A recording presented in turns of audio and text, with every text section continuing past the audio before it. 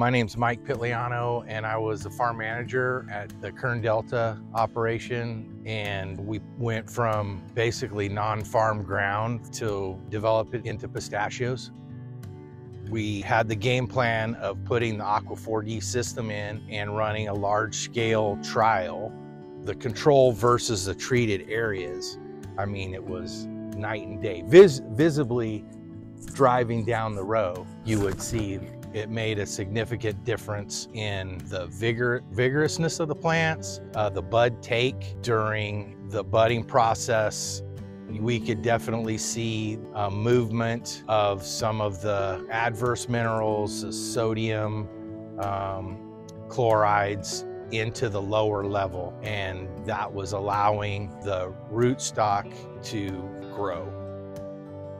My personal interpretation is that AQUA4D made those tougher areas of that ranch economically viable versus maybe in a different farming system, you would leave those blocks out.